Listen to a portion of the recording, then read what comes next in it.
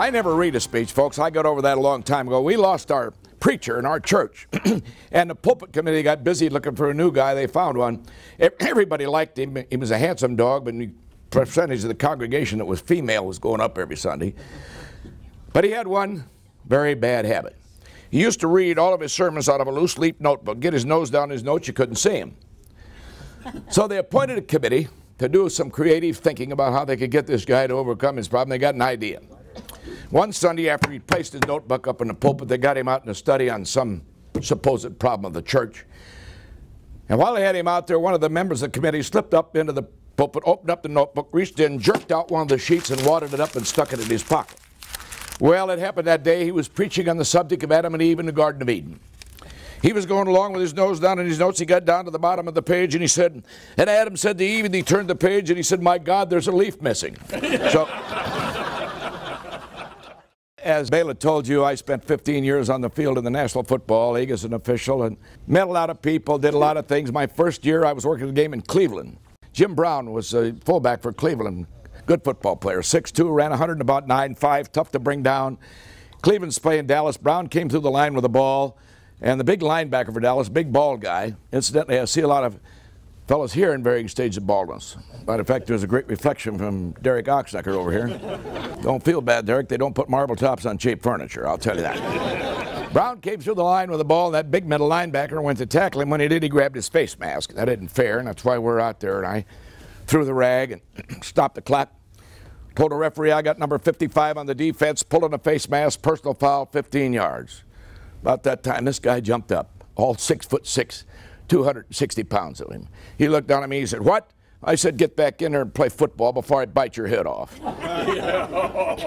And they're all real good guys. Very politely he said, if you do, sir, you'll have more brains in your stomach than you have in your head.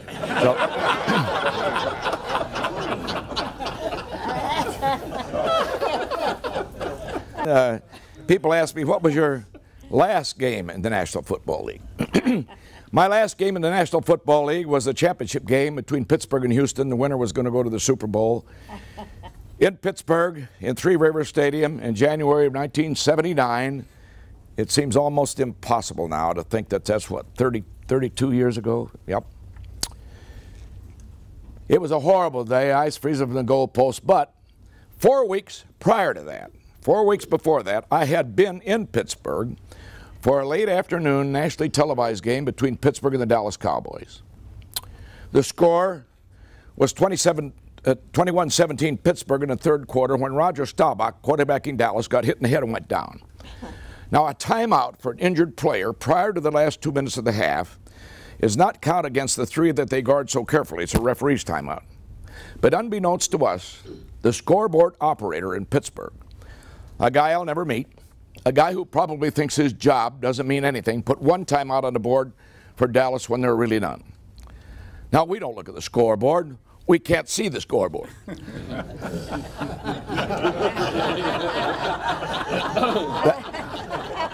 That's part of the criteria for working in this league. If you see the scoreboard, you don't qualify. Now we got one time out up on that scoreboard when there are really none. Staubach goes out. He comes back in. Pretty soon he gets hit again. Down he goes. We signal timeout. Charges to us. Still no charge timeouts for Dallas, but this guy puts 2 up on the scoreboard. Now with 1 minute and 50 seconds left in the football game, Dallas ball, Pittsburgh 25, still trailing by 4. Staubach called his first timeout, Dallas. We mark 1 on the game card, and this guy puts 3 on the scoreboard. Developing problem in communications. Things are not what they are in this world. They are what? What people think they are. And 55,000 people and all the players in that place thought there were 3 timeouts against Dallas. Now with 1 minute and 20 to go in the ball game, Dallas ball, Pittsburgh 20. Staubach called his second timeout. Dallas, we marker down, and this guy puts 4 up in the scoreboard. And immediately, Chuck Noll, coach of the Pittsburgh Steelers, began to holler at me, something like, pardon me. And I could not figure out what this great coach was so upset about. I didn't even turn around. Now with 20 seconds left in the ball game, Dallas ball, Pittsburgh 18, 4th down. Staubach called his third and last timeout, Dallas, and this sucker puts 5 up on that scoreboard. And Chuck Noll hollered out, turn around and talk to me, you dirty Framus Hamus Peploomer. I turned around and he's standing in that 6-foot wide white stripe area he's not supposed to be in. I said, what do you want to talk about, Coach? He said, I want to talk about how many timeouts you're giving to Dallas. I said, we're giving him 3, Coach, and you get back out of the white. He said, you've already given him 5, and he took 2 great big steps across the white, out onto the field, right in front of my nose on national television. I said, no, Coach, we've given him 3, but I'm going to give you 15 yards, and I threw the flag in the air. Oh, was that popular in Pittsburgh? They were going to name me Steel Queen. Now, Bob Frederick, our referee, had been over to tell Landry that he's just used his last time out. He turned around just in time to see my rag hit the ground. Bob came back across the field, walked off me and said, Artie, what have you done? I said, I have just stuck the Pittsburgh coach half the distance to the goal. Put that ball in the 9 and give Dallas a first down. He said, yes, and I have to walk it off. I said, that's the penalty of leadership, walk. And then the greatest thing that happened to me in a 15-year career in professional football happened on the next play. Staubach went back to pass, hit Drew Pearson in the end zone right in the numbers, and he dropped it. If he hadn't dropped that ball, I wouldn't be here today. I'd be pushing up marble in some cemetery. But as you consider taking tetanus out of the third world, feeding kids, helping youngsters that are homeless get an education, what does all this have to do with what you're doing? Well, I'll start telling you. Because you see, 4 weeks later, just 4 weeks later, the National Football League, after I made that call, the National Football League sent me back to Pittsburgh to work that championship game with Houston. Nobody decides who's going to work where in this league except that league office at 280 Park Avenue in New York. And the officials are rated every week 4 times. They're rated by a guy in a press box. That's what I did for many, many years. Rated off the films in New York and rated by both coaches. At the end of the year, they add up those ratings, and if you are rated number 1 in your position, you work the Super Bowl and wear one of these rings that I proudly wear. And if you're rated 2nd or 3rd, you work the championship game and so on down the line, because, you see, we in the National Football League don't pay off on averages. We pay off on excellence. So back I went to Pittsburgh to work that championship game with Houston. I'd worked the Super Bowl the year before, and I guess I was rated 2nd or 3rd that last season. And I hadn't been there since I'd stuck Mr. Knoll the only unsportsmanlike conduct foul he had ever had as a head coach. Another true story.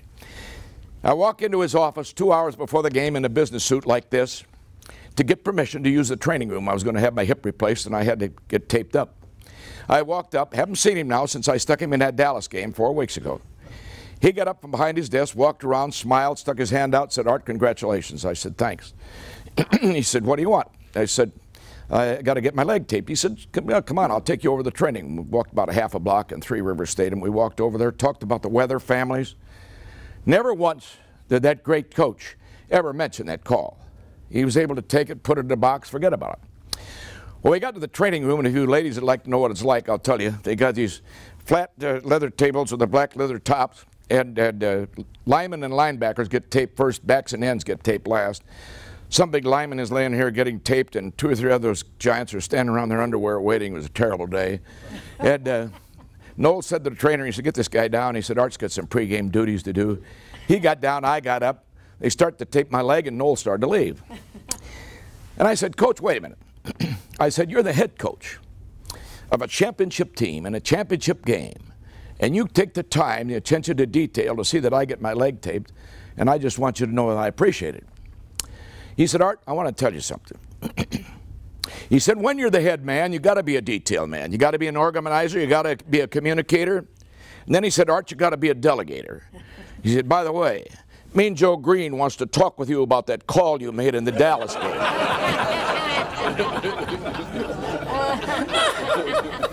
Well, he walked out, and when he did, standing right beside me was Big Jack Lambert, the big red-bearded linebacker from the Steelers. He's in the Hall of Fame now. I don't know Lambert off the field. He may be a great guy, but I'm going to tell you one thing. When Jack Lambert put on a football suit to go to work, he had no friends. And I'd had a lot of fouls against Jack Lambert. He did not like me. So the minute Noel left the room, I'm laying here on this thing getting taped, he looked down at me, he said, you again. I said, that's right, Lambert. He said, every damn time we get a good football game, we get you and your yellow flag against the Steelers. I said, Lambert, I'll see you on the field in 2 hours. Get out of here. You got to take command. Foolish as it was. Well, he turned around, he walked about 2 steps, he turned around again with a big grin on his face, and he said, I'll say one thing, Art. He said, you're the second best football official in the National Football League. Man, I felt good. I said, who's first? He said, the other 98 are tied. So, funny thing about football, it's a lot like Kiwanis. Ask you a few questions. Number one, you up to the talent change. Football's a game of change. Life is a game of change. The only thing we can be sure of other than death and taxes is death and taxes. The only 2 things we can be sure of, nothing else. And a football player, a quarterback, gets the play from the line of scrimmage. Comes up the line of scrimmage, sees the defense set against that play. Does he buck his head against a stone wall? Of course not. He uses individual God-given power of choice and calls an audible, an automatic. He changes things at the line of scrimmage within the game plan or the corporate strategy or the club plans, change things on his own, through his own knowledge and enthusiasm. He reaches down, tickles the center. That's what they do. That's why they all want to be centers. It feels so good. Our toughest job out there is convincing the center and the quarterback that it's not a lasting relationship. That's the toughest. He reaches down, tickles the center and says, 48 blue, flag step. I don't know what that means, but 10 other offensive football players, when they're flag step, say it's no longer a 49, it's a square out pass. And that split ends here, and we're here, says, I don't block the linebacker. I'm going to get on 4 steps, turn to the left. Quarterback throws him the ball. He goes for a first down, touchdown. Why? Because he had the ability to change. We had a game in San Diego. John Madden was the coach of the Raiders. Remember John? Yep. Looked like an unmade waterbed.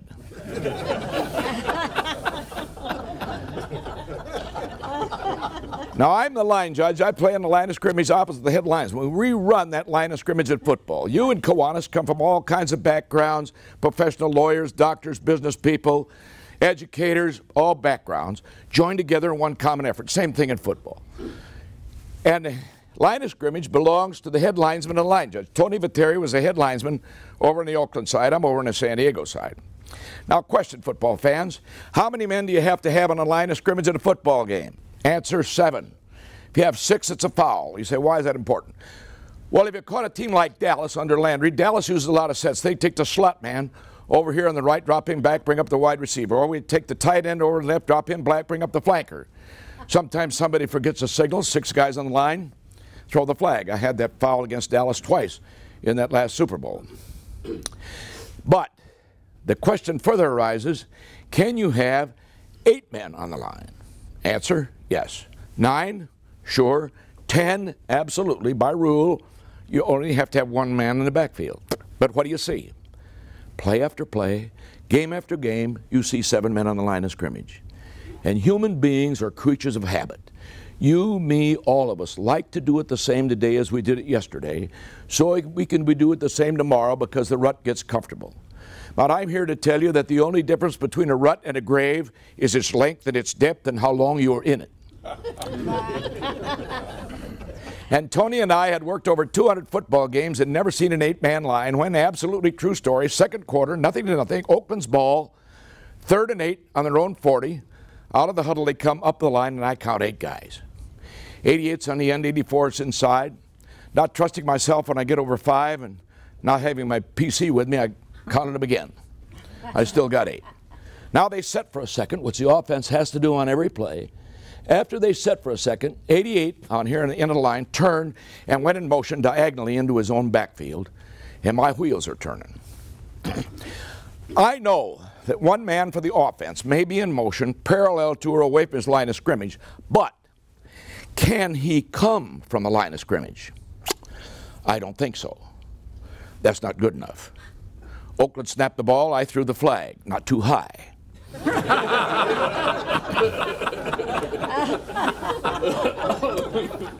Kind of excuse me, please. Stabler completed a pass for about 25 yards and a first down. Meanwhile, our back judge, Ben Tompkins, hollered out, great call, Art, so I come running in. No, bring her back, illegal motion. But Terry coming over from the other side, what is it, what is it? I said he was from the end of the line. He said, Art, he's going backwards. I said, he came from the end of the line. He says, so? Now, this is not a signal in football. He's also not a good tool in your life. How are we going to educate more kids? Beat the hell out of me. Now. He said, so? I said, so it's illegal. Go tell him. I don't want to talk to Madden. I'm smarter than that. I'm over on the San Diego side. And you know what? They think it's a great call. We bring the ball back. Oakland has to punt. 5 minutes later, Oakland's got the ball again. Now they got 3rd and 13 back on their own 30. Out of the huddle they come. 8-man line again. 88's on the end again. Set a second. Now, 88 out here knows he fouled last time, but only because he heard his number over the PA system. So he didn't have a clue what the rule was or what he did. So this time he's going to take no chances. He didn't do a thing but turn around and go in motion straight backwards. He's going out of the ballpark, baby. They snapped the ball. I threw the flag a mile in the air. I hammed this up, but it's all true. Listen to this. Kenny Stabler completed a 50-yard bomb to Cliff Branch down on the other end, and I came running in. No, bring her back, illegal motion. But Terry came running over there. He says, Art, what the devil are you doing? I said, Tony, it is illegal for that guy to go in motion from the end of that line without stopping. He said, well, you go tell him. Now, Madden's over there.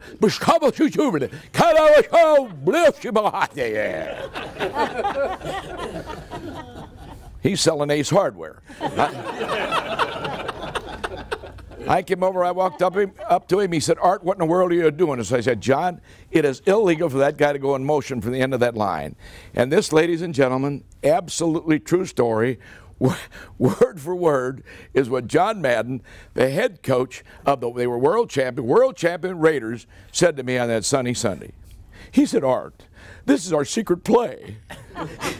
He said, it's the only thing we practiced all week.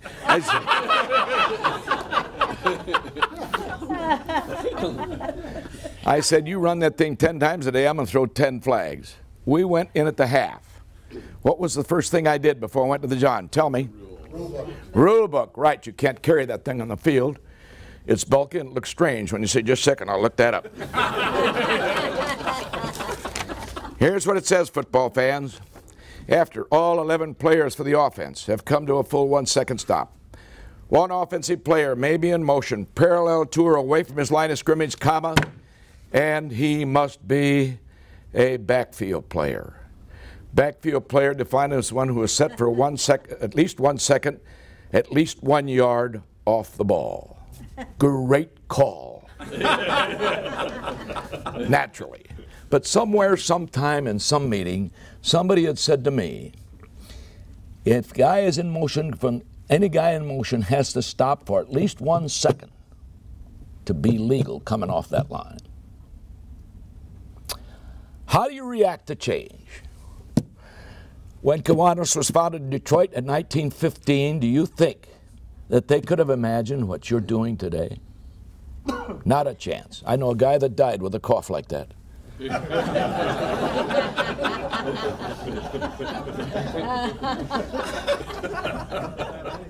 Of course, he was in another guy's closet.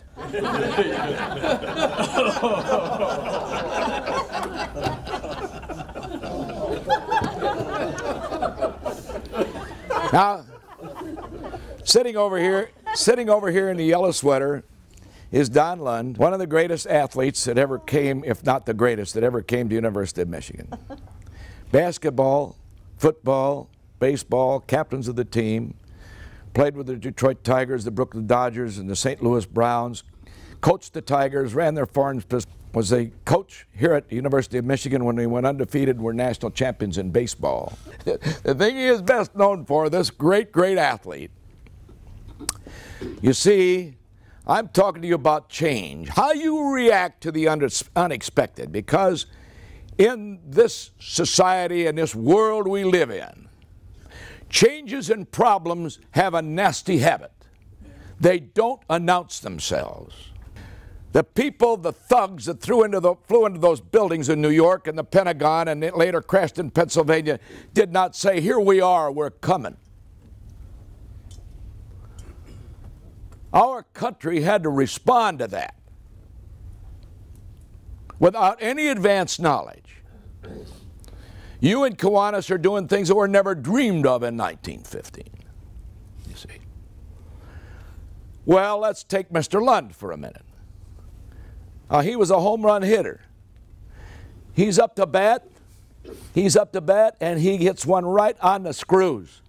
It's going out, baby, and he starts his trot for first base and looks up and sees a bird out in left field falling to the ground and feathers flying and the ball going into the stands. Babe Ruth, 714 home runs. Hank Aaron, 754 home runs. Never hit a bird.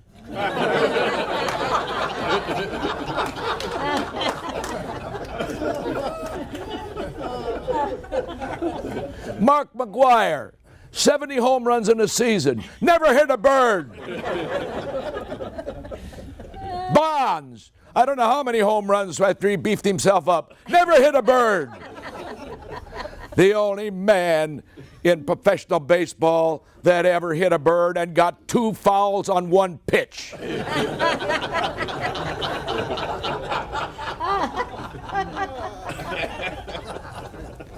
So people say to me, well, how do you officials, how do you know you've got all these rules, you don't know whether it's going to be a run or a pass?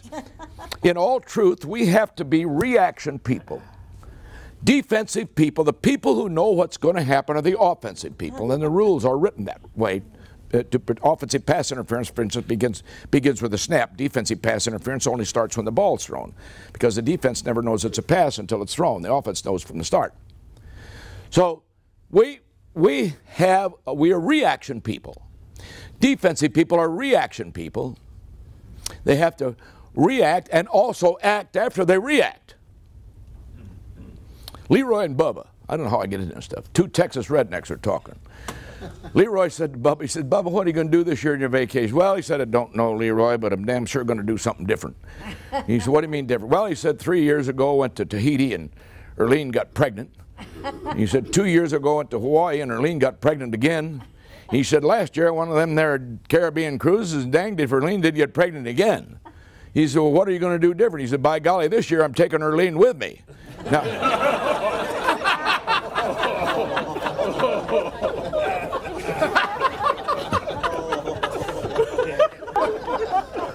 did you explain it to him? Good.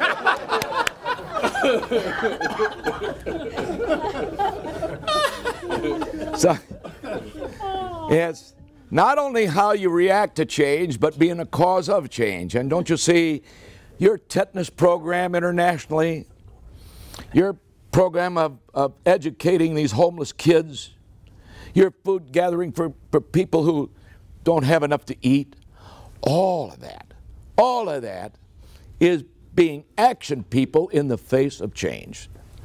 Number 2, do you know where discipline fits into a successful operation? I'm the symbol of discipline on a football field. Somebody make the rules, somebody else has to enforce them. That's just the way it is. People ask me, do you agree with all the rules? Heck no, I never did. I had rules I wanted to get changed and did get one changed. But as long as I'm out there and the company or the club or whatever it happens to be says this is the way it is, if I disagree, I'll disagree in private and say we ought to change this. But if I'm out there, I'm going to enforce that. And I think we have a serious discipline gap in our country today.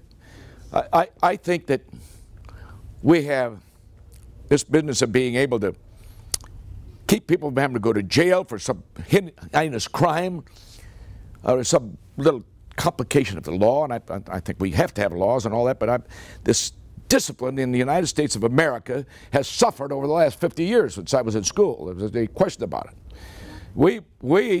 I had a guy in our school by the name of Harry Garst. He was a math teacher.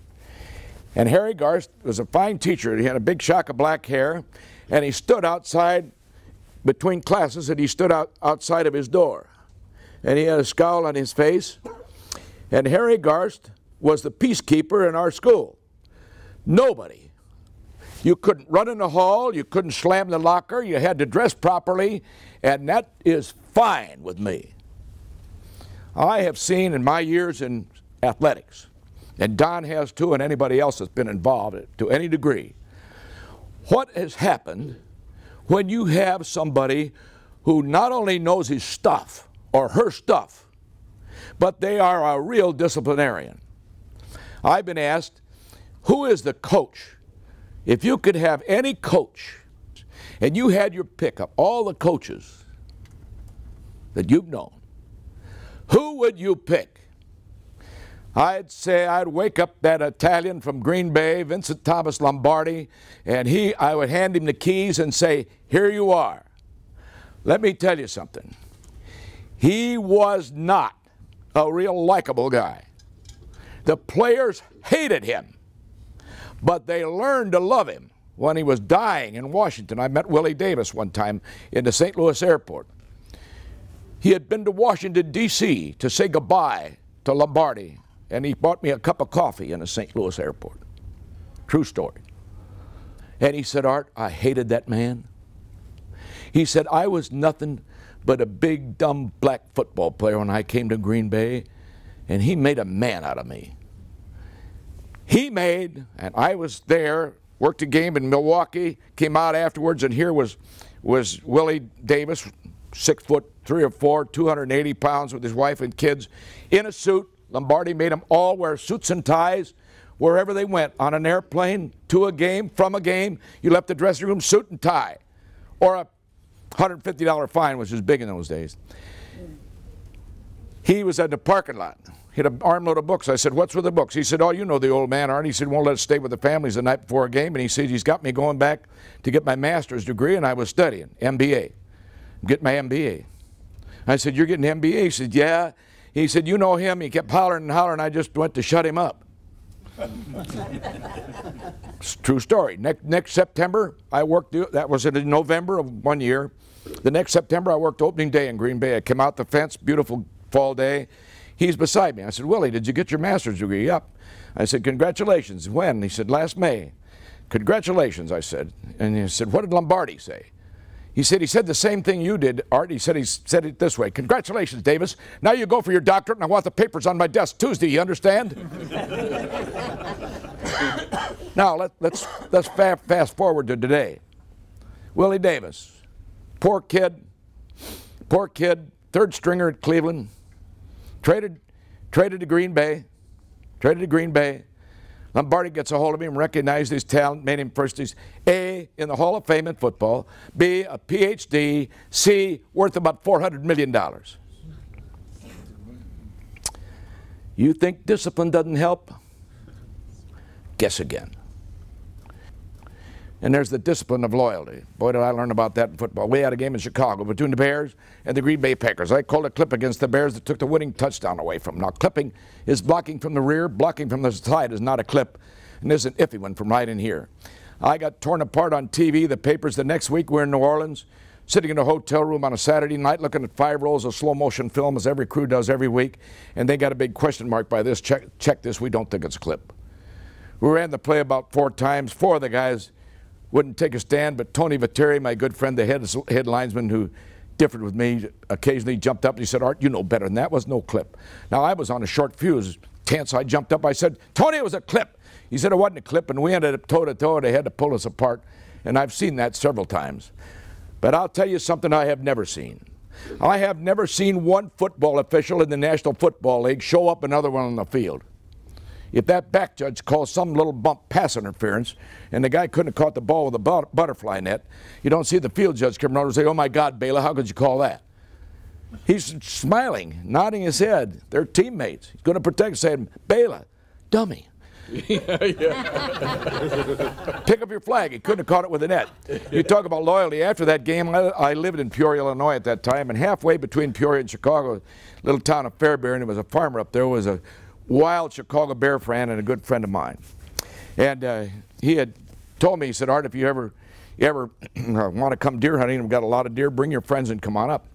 So after I made that call a month later, he saw me before this game, made that call a month later, I said to the guys at the dressing room, anybody want to go deer hunting, let me know. Bob Frederick, our referee, said, I'd like to go. He said, I'll fly out Tuesday.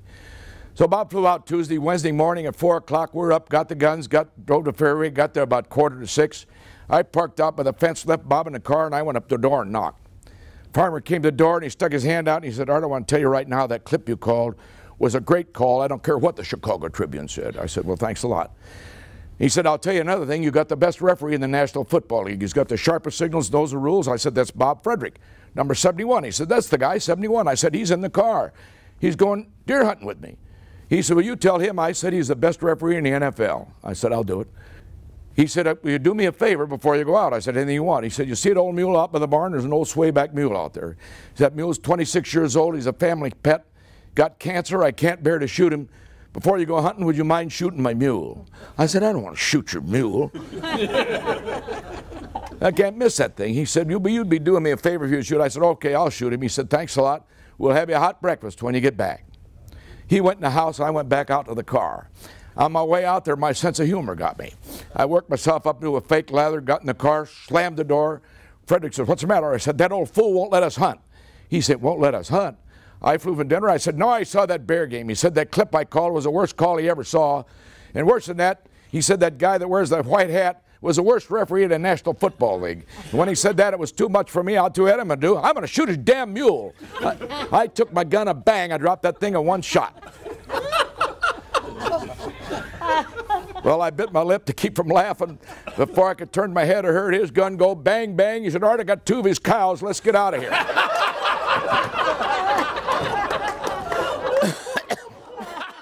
So you see, teamwork to me means a respect for the dignity of difference in people. And it's a game of failure. A guy gets knocked down, get up, knocked down, get up. But if he keeps getting up, maybe he blocks the punt, wins the ball game. Knowing the 2 L's of failure, to learn and laugh. If all you do is learn, you develop a big fat ulcer. If all you do is laugh, they throw a net over you or haul you off to the funny farm. But it's to know the 2 L's of failure, because it's not going to work all the time. And to being able to laugh at yourself. I've poked some fun here today. Poked fun at bald people, at myself. Guy walks into the store, he says, I want 2 pounds of Polish sausage. Guy says, are you Polish? He says, wait a minute. If I come in and ask for French bread, would you ask me if I was French? He said, no. If I come in and ask for English muffins, would you ask me if I'm English? No. Why, when I come in here and ask for Polish sausage, you ask if I'm Polish? Because it's a hardware store.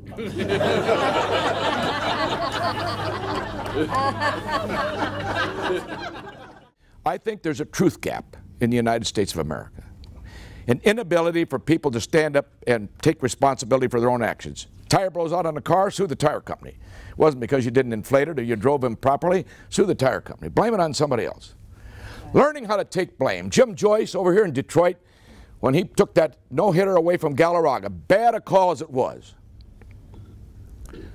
a real icon, a real positive image, and how everybody reacted at Jim Leland, the manager, Galarraga himself, the pitcher, and Jim Joyce, the umpire, reacted to that. He admitted it, and they were magnanimous. They hated it, of course. They probably felt they could have killed him, but they took it because the guy was honest.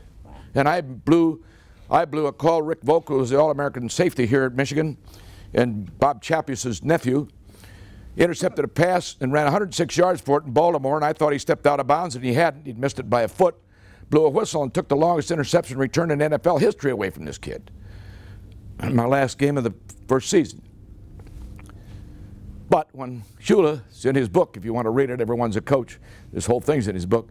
How you so-and-so, you rookie so-and-so, what are you doing out there? I turned around and said, I blew it, coach, and I feel terrible. He never even said anything to the press. He never called the league. He never did anything. When they called him, they said, why didn't you say anything? The press or call us. He said, I was hollering to the guy. I didn't even know his name. I was a rookie. And he said he turned around and said, I blew it, coach. I feel terrible. He said, he's an honest man. What's left to say? I made more friends with the bad calls I made than I ever made with all the good ones. That's the truth. That's the truth. And I tell young officials this, if you make a mistake, you admit it right on the spot. Okay? Now, guy's coming down the street, one more story. Sees a sign, talking dog for sale. And boy, that's beautiful. I'm going in. Rings the doorbell. Guy comes to the door. He says, you the man with the talking dog? He said, yeah, you interested? I sure am. He said, come on in. He said, the dog's name is Ralph. Say hello to him. Guy says, hello, Ralph. The dog says, hi, how are you? He said, this is amazing. He said, Ralph, what's your background? He said, well, I was a Swiss mountain dog. I helped save 325 lives in the Swiss Alps, and the United States Defense Department heard about me and sent me a green card and brought me over here and trained me as a Marine intelligence dog, and I spent 4 years in Iraq, and now I'm retired. I go out and read to the older folks at Glacier Hills and stuff. And he said, that's wonderful. He just turned to the guy and said, this is amazing. Why would you want to sell a dog like that? The guy says, because he's a damn liar. He's never done any of those things.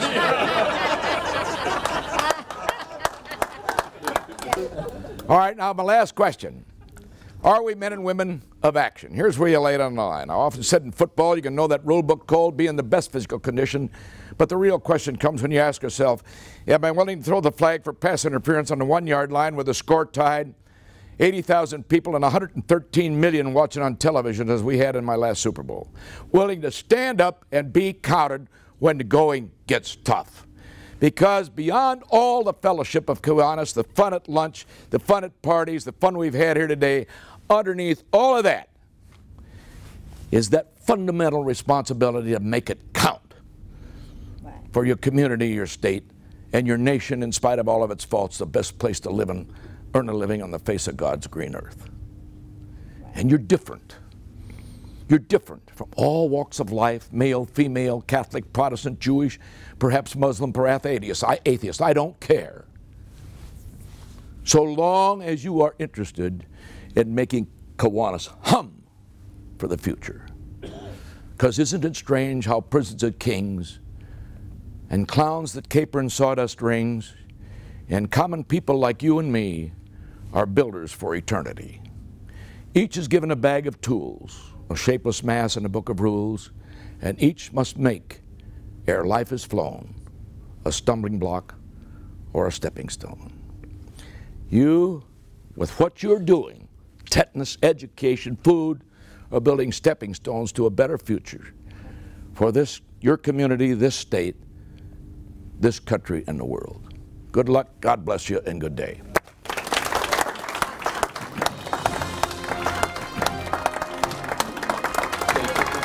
Thank you. Thank you.